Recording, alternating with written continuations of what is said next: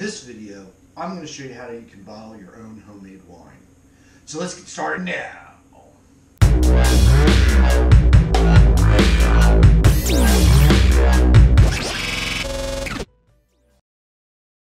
Hey social adventurers, today I'm going to show you something a little bit different. This is going to be part of a Get to Know Us series where you get to know Felicia Ann and myself beyond the modeling and the cars and the things that we normally do on YouTube. So this is going to be a special series on other hobbies and stuff, and one of my hobbies that I've done in the past is winemaking.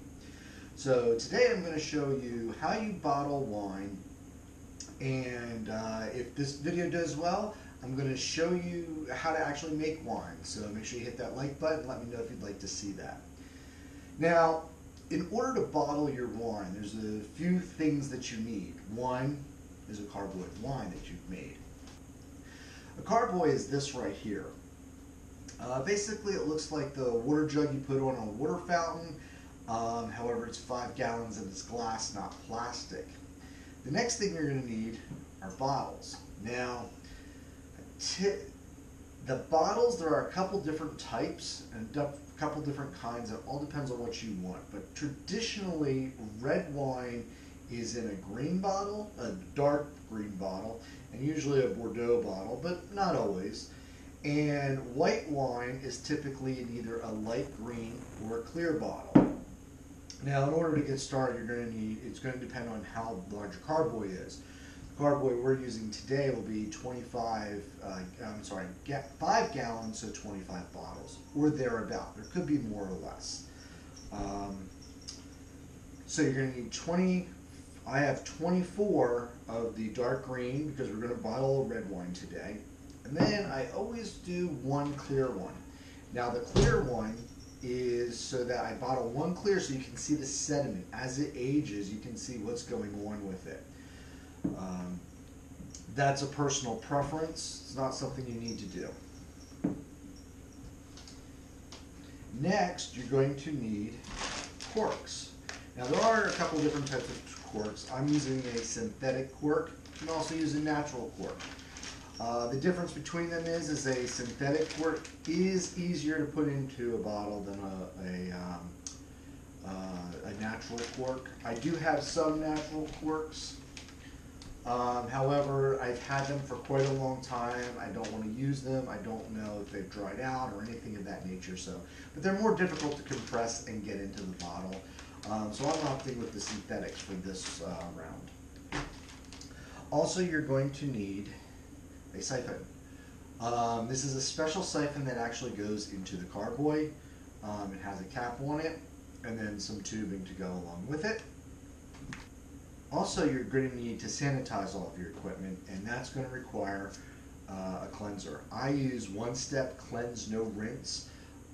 This is something that it's really easy to use. It's 1 tablespoon per gallon of warm water when you're making you're washing your bottles, and you just go ahead and put these in hot water, and you'll see as we go through it. But this cleanses it.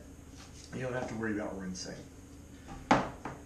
You're also going to need something like this. Now, what this does is it corks. So you're going to sit there and you're going to put a cork in. You're going to compress it down into the bottle. So this adds the corks to the bottle. There are some floor stands, which one day I do really like, but maybe I'll be able to do that. And the other thing that I have, it's not required, but it does make your life a lot easier, is a bottle tray. The bottle tray, simply after your bottles are washed, it allows them to put them on and dry. Now that we have everything and I've gone over what you need to bottle your wine, let's get started. The first step into bottling wine is to make sure you sanitize everything. So what I'm going to do, you want to rinse out your sink very well and clean it best you can. You do not want soap suds or anything in there. I just did my dinner dishes, so I need to make sure I get everything out. And then you're going to fill it with hot water, as hot as you can stand it. I'm filling up my sink with extremely hot water. I actually will get it as hot as I can, and I'll deal with that later. And then I'm going to use my one-step cleanser. Now, everything I use will be down in the description below so that you can get anything that, if you need any of these equipment, you want to start doing it on your own, you can find it. But, like I said, there is it is 1 tablespoon per gallon. I'm using about a gallon. I'm just going to kind of eyeball a tablespoon. You just need to be close. I don't know how much water is actually going to be in there, but it'll get the gist of it.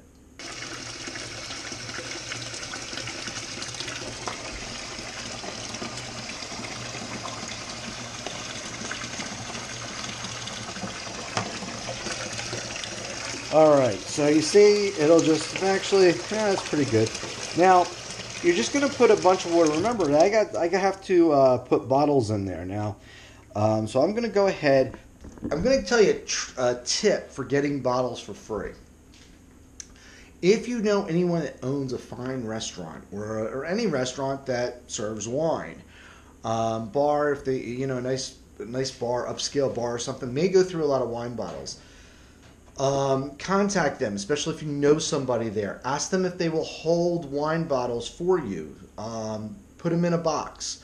Go there once a week, whatever. Pick them up. You can gain a lot of bottles very, very quickly, and they're free. Now, the downside is that you got to take the labels off of those and stuff like that, and it gets to be a pain to do that. But it is a way to get free bottles. Remember, wine costs on average about $2 a bottle to make on your own. And then another $1 or $2 for wine bottles. So if you can save, it's like a third to a half of your cost of making wine. So use that tip if you know any restaurants, and it's a great way to save money. Next, you're just going to put your wine bottles into your sanitizing bath, basically.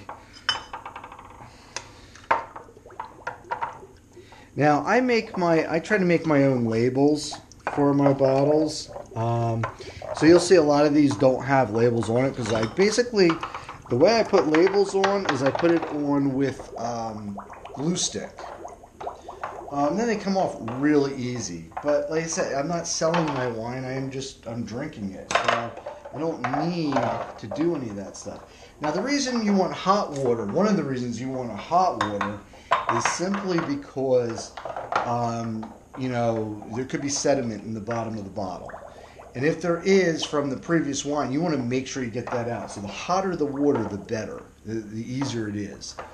But we're going to need to clean these as well, and you need to make sure you get them perfectly clean. You may want to use a brush. I usually don't have to. I usually just kind of fight with it. And what I'll do is I'll kind of take the wine bottle, put my hand on top, and just shake it up vigorously. That usually removes any of the sediment from the bottom. This stuff works really good, this one-step cleanser. It is a cleaner and cleanser. So it does come out good. And if you're doing your own and you're drinking it yourself and things like that, get in the habit of rinsing out all the sediment so that actually the only thing you're really doing is sanitizing it actually. It'll save a lot later. So, don't just empty the bottle, actually rinse it out.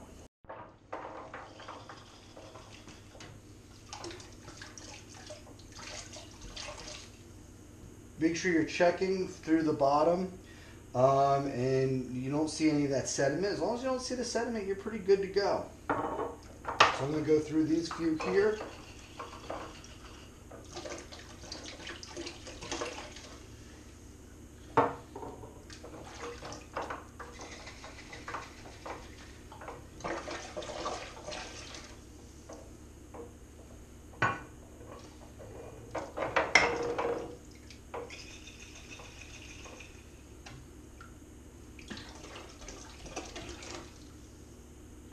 I don't know if you can see this on camera, but there's actually stuff in there.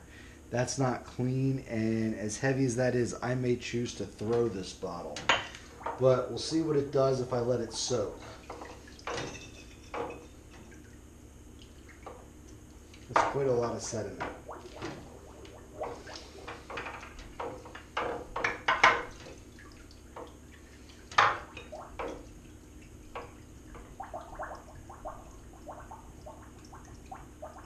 And if you're you're getting your bottles for free, what do you care, really?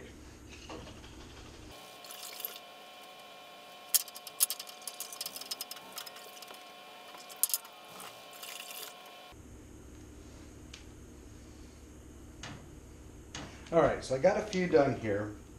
You see, I don't know if you can see me if I'm doing it off camera, but you do want to make sure you're holding it up, up to the light, bottle away, so you can see what's in there. And actually, you want to really make sure you check well, because this one actually has a piece of cork in it. So I don't know if you can see that in there, but there's actually a piece of cork right here that's a little bit big that's not going to come out. So this bottle's trash. Got to get rid of it.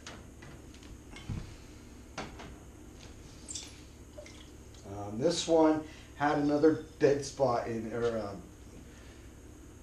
had some sediment in there, tough. It's still not quite out, but I do see that it's coming out. It just, it just needs a soak. And the vigorous shaking does help. So we'll leave it in there a bit.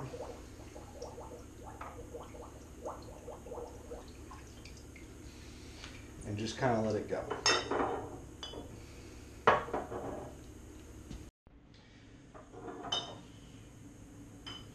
Alright, so now that I have some bottles done, you want to dry them. So I'm going to dry them by putting them on the tray, the bottle tray.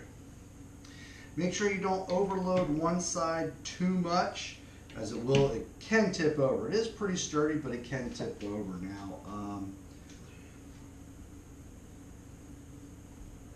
Looks like there's about 9, 1, 2, 3, 9 rungs and 10. So this will hold 90 bottles, which is enough for 3 of the kits. Kits come or make 6 gallons, and you get about 30 bottles. So if you fill this tray up, you will be able to do 90 bottles, or 3 carboys, or 3 types of wine. So this tree is nice. We're only going to be doing 1 tonight, although I do have 2 flavors to bottle. But tonight I'm only going to do 1. So now I'm just going to go ahead and get the rest of these and get them on the tree. Fast forward through it so you can see it, and then we're going to get going. We're going to move on.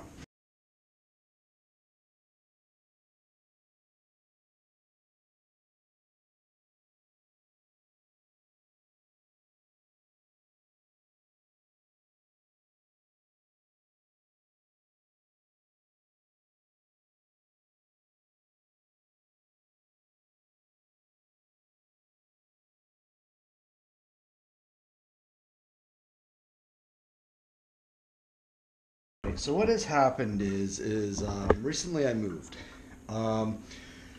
I collected these wine bottles years ago. I mean years and years ago. I haven't made wine.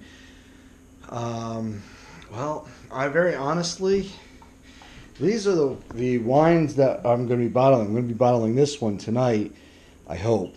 And I think that's been in there for 3 years.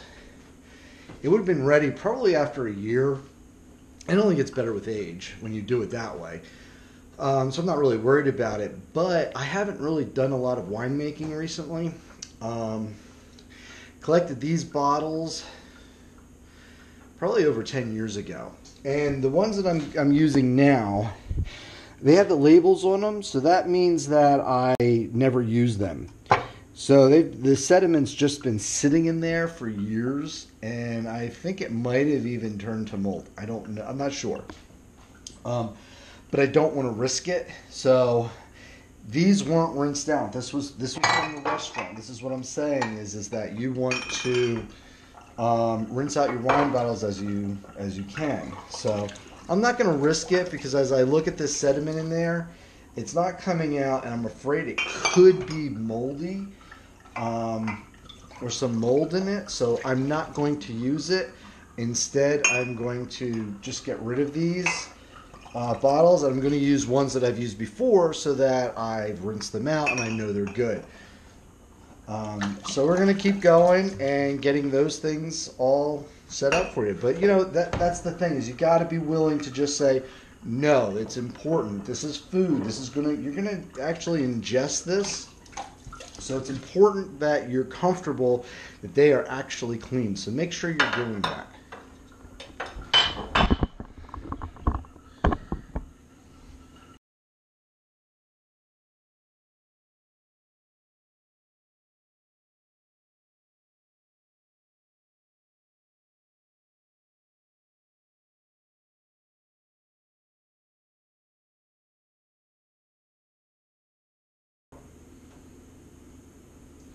Well, here's an interesting find.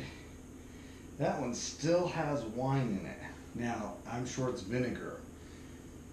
But let's set this one aside, just because it's so interesting. I've never had. This is from 2010. This wine is as old as my car, and it's been sitting in the bottle. We're going to take a look at what this looks like. So stay tuned to the end of the video to find out what 19-year-old wine looks like that's been open.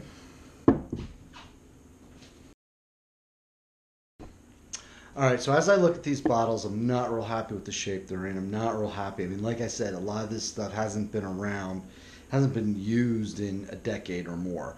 And it has sediment that doesn't want to come out. And I'm a little worried about it really getting it out. Some sediment's just really not coming out. Some of them are fine because I rinsed them out and the bottles are good and I can use those. But there's too many that I don't want to use, and I just recently moved and I got rid of a lot of my bottles thinking I'll just go to another restaurant and get some more bottles. So I'm gonna have to go out and buy bottles, and I'm actually gonna order them from Amazon, so I'll put a link to those down in the description. So that I can get these done for you, and we'll continue the video as soon as they get here. Welcome back. I scrounged up a few more bottles, so I think I have enough that I can actually do the red wine like I had wanted to last night. But we're going to get started. I found 4 more bottles, so we'll get them sterilized, and we'll get everything else sterilized so we're ready to go. So here we go.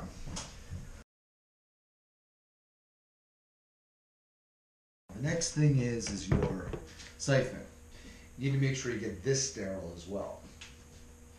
So this gets a little difficult. What I need to do is make sure I get this part of it completely sterilized. Basically, I dip in both ends and make sure I get water through the tube. So if I take this and submerge the tube, water will go in to the tube and fill up the tube.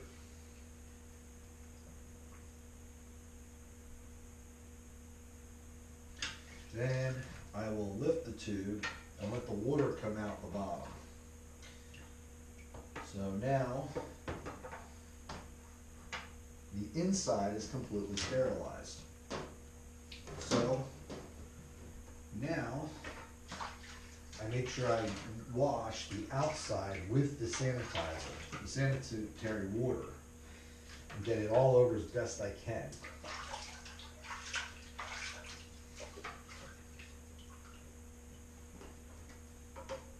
Okay, now my tubing's sanitized.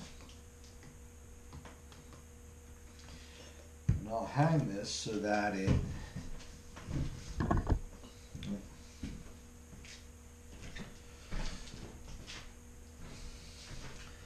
Alright, so what I'll do now is I will actually take it and hang it on my tree just so that I can let it dry out a little bit. Just get all the excess water out. The other thing I'm going to do is, since I haven't used this in a really long time, is I'm going to make sure that I sanitize the inside. Now what this does is you put the cork in here and you compress it down and you push it into the bottle. So the cork will be in there, and I want to make sure I get this as clean as I can.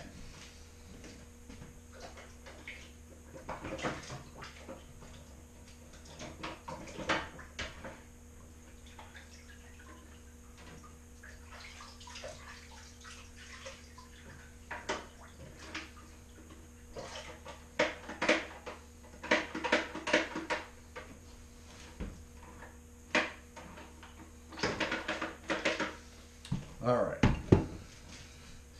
Next, we need to sterilize the corks. So, here's how you do that. Then I'm going to use potassium metasulfite. Okay. Now you don't need to use a lot of this, but you basically, these are the sulfurs. These are the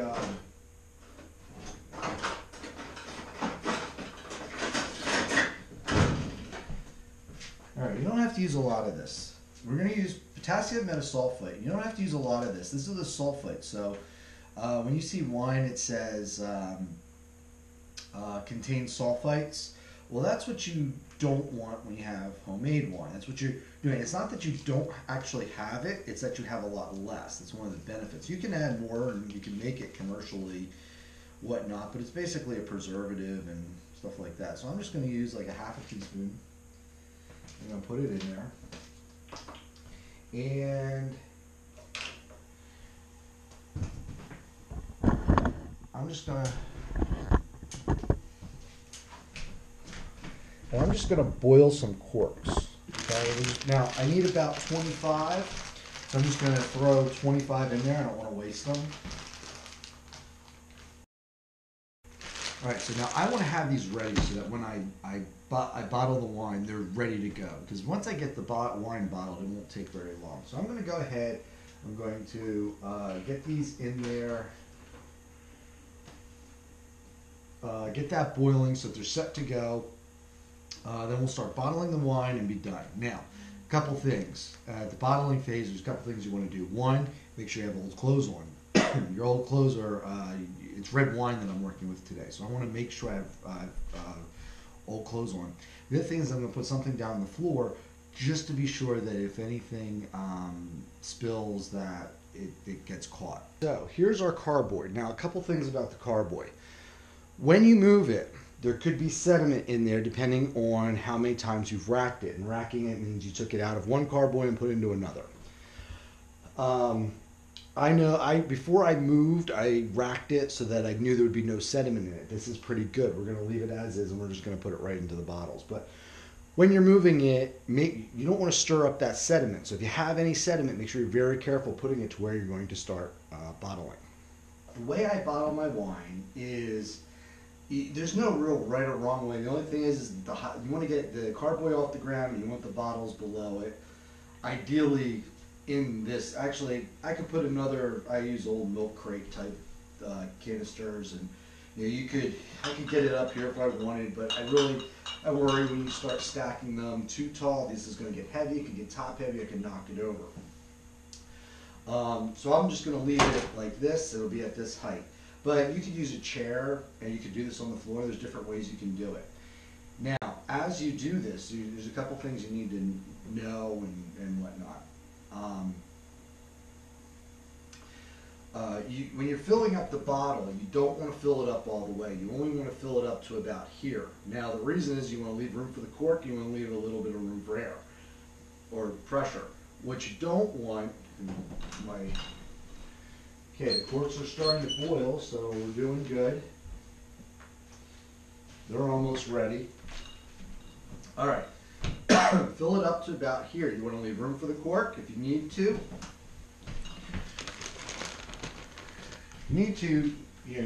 Here's your cork. You just want to see how low your cork is, and you want to leave a little bit of air there. You don't want it all the way down in there. You want a little bit of space in there, but you don't want too much, and you definitely don't want it below the shoulder.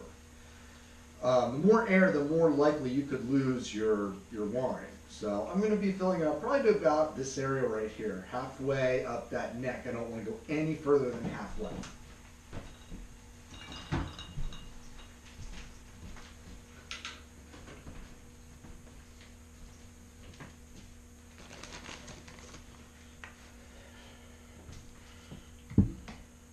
So I'm going to take my siphon. Now, up top here, you'll see this is it actually allows air out and not in. There's water in here and it'll bubble through. And a stopper. When I do a video on showing you how to make wine, I'll explain that further, but that's an airlock.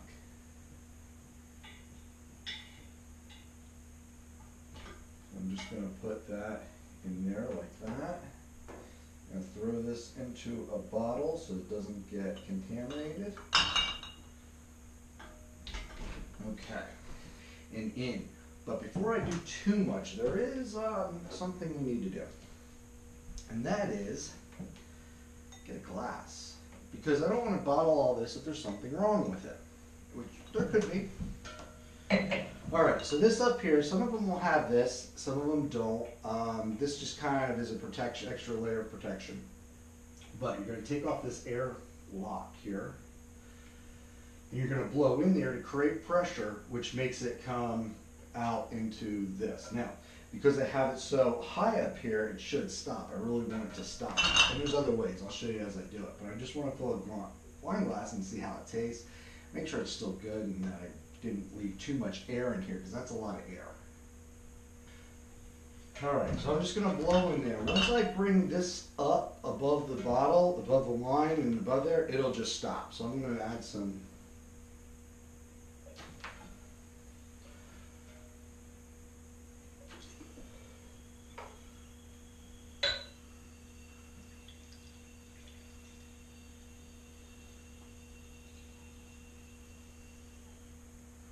And there we go. We've stopped the flow.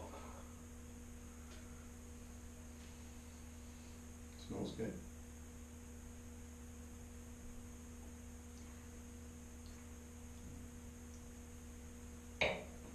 Very good.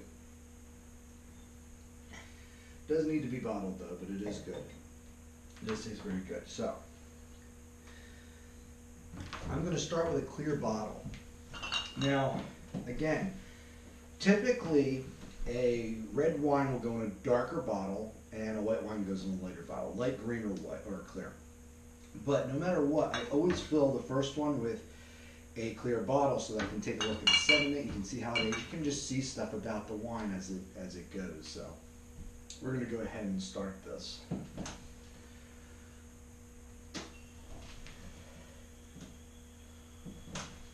If it doesn't go the first time, just hit it again.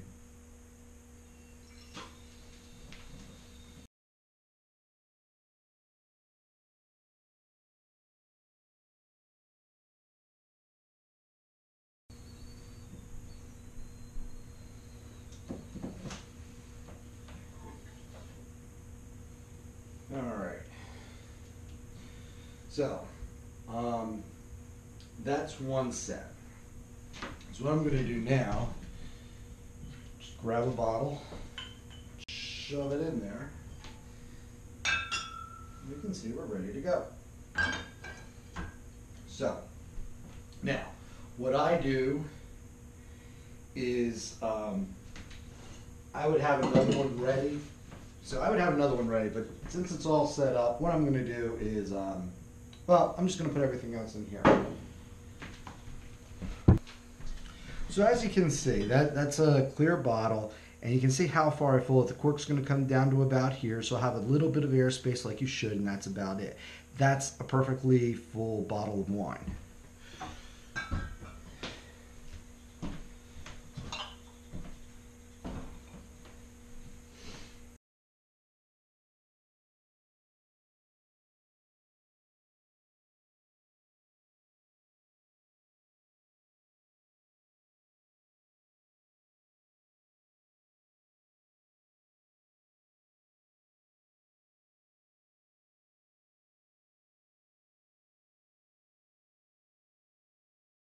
So my corks have cooled down a bit, and now I can at least touch them. But what I'm going to do is, again, with the machine here, is I'm going to stick them in there, compress it down as much as I can, and then squeeze it in. Now I use these carriers because they're plastic, they're strong, they're not boxes, they're not going to fall apart. Bottles aren't going to go out the side of them. But I'm going to show you how this works. So, put it in there, push it up, the handle will go up, squeeze it tight to compress it, put it on top of a bottle, push it down in nice and tight, and there you go. Hope you can see that. But it is perfectly in there, flush, ready to go. And I'm going to leave that in there so that it keeps everything nice and tight. But I do notice I overfilled the bottle. We got to do something about that. So, more wine for me. There we go. I think I'll just drink that right now. Yum. All right. So it's really, the synthetic corks are a lot easier to use. They compress easier. They go in easier. The natural corks are more difficult. It's just that this machine, it's easier to use the synthetics. And look at how easy this is. 3 bottles done.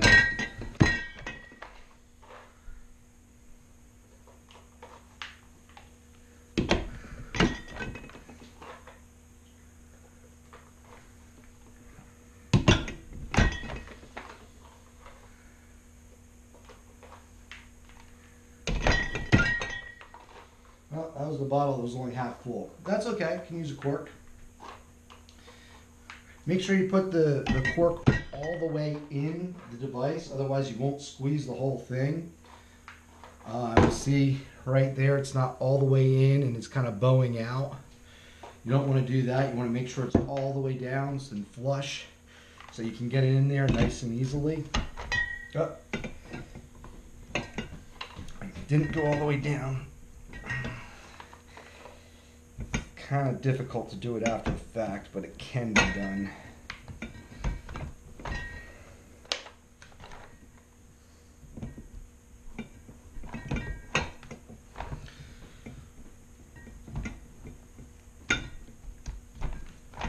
Well, that one's probably just going to have to stick up a little bit. That'll have to be a bottle I drink. We'll take that one to a party or give it away. You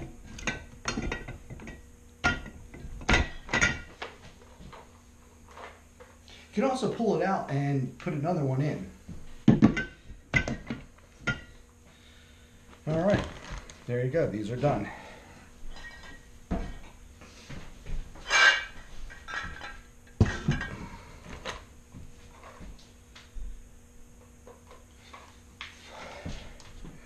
Right now, I haven't another one. I haven't told you what type of grape this is that I've used, because honestly, I don't really remember. Another one's a little too full.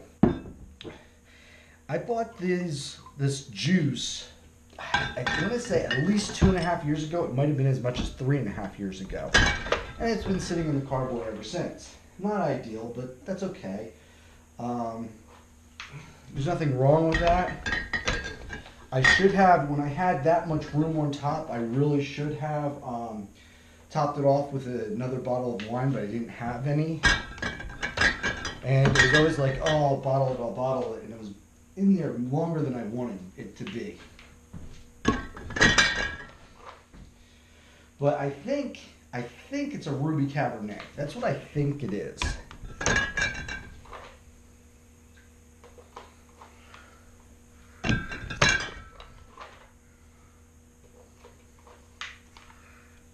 Well, another one just a little bit too full.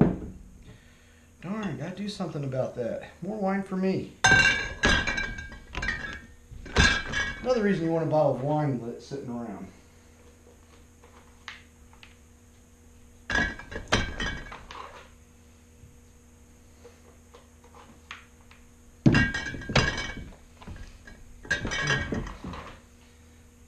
Plan on keeping most of these wine. This one, that one I might pill out. That's a little too hot. Oh, I'm gonna have to show you something.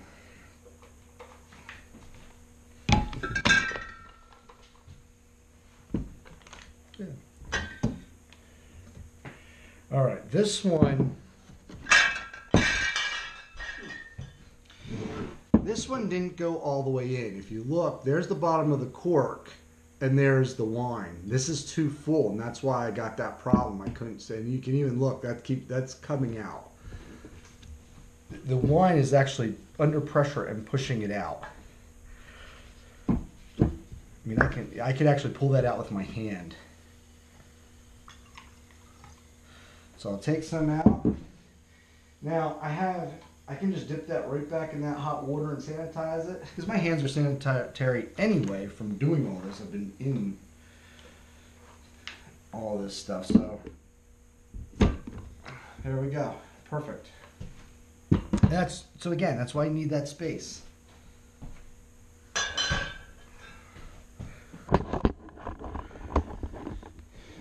So there you have it. I've got 23 bottles of wine. That 23 bottles of wine cost me 50 bucks. So a little over $2 a bottle, and I've got wine. Now there are some things you can do to finish it. For instance, oh, we got one more. We got 24, because I pulled that out to make room. So I'm going to have to do that, but I'll do that after we're done.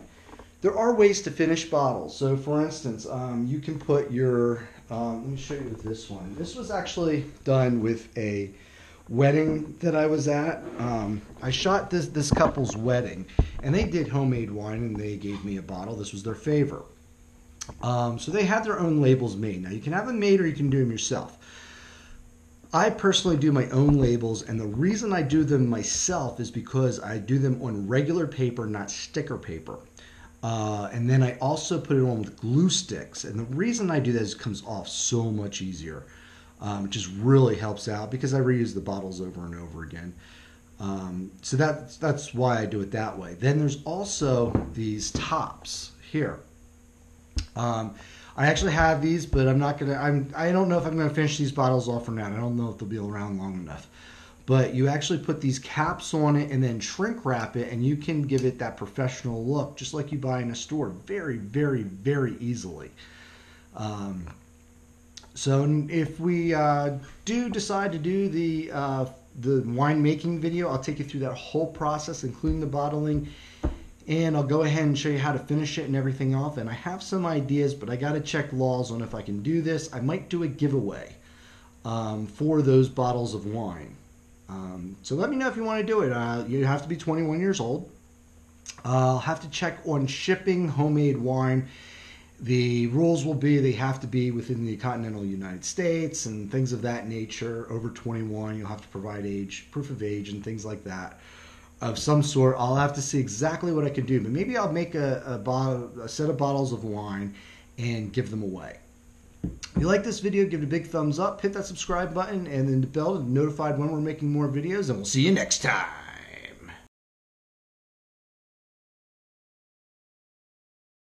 Alright, Social Adventurers, remember I told you about that wine from 2010 that I found? Alright, there's about a half a glass in there. I'm really interested to see what it looks like and if it smells.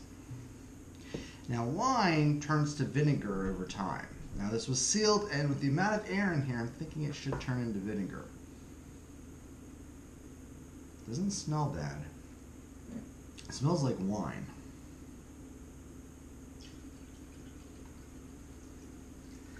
Not really red anymore. It's kind of brown.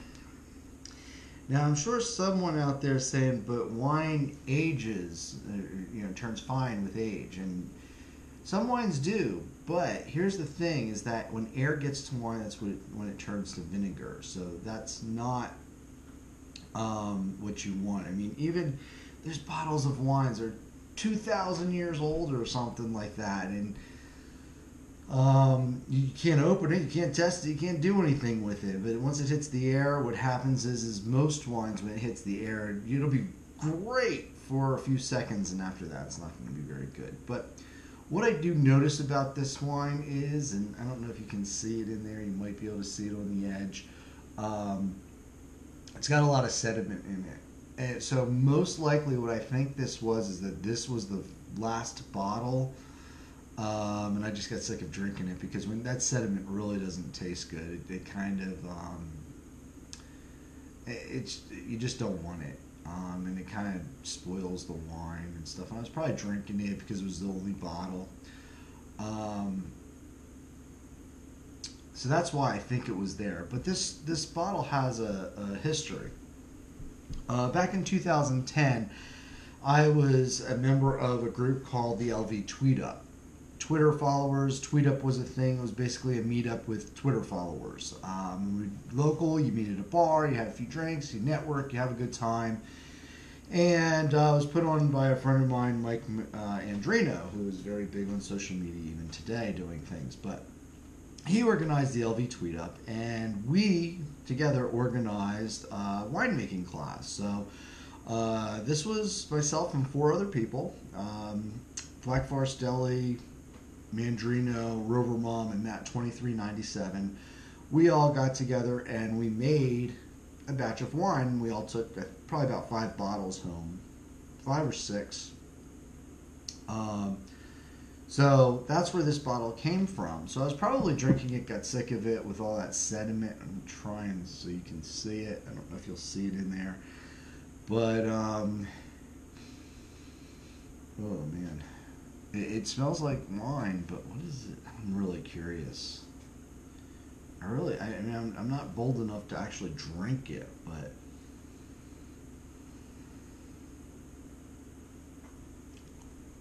ooh, oh, it's vinegar. It's definitely vinegar. Oh, yeah. All right. Oh well, it was interesting. So like I said, I tasted 19-year-old wine.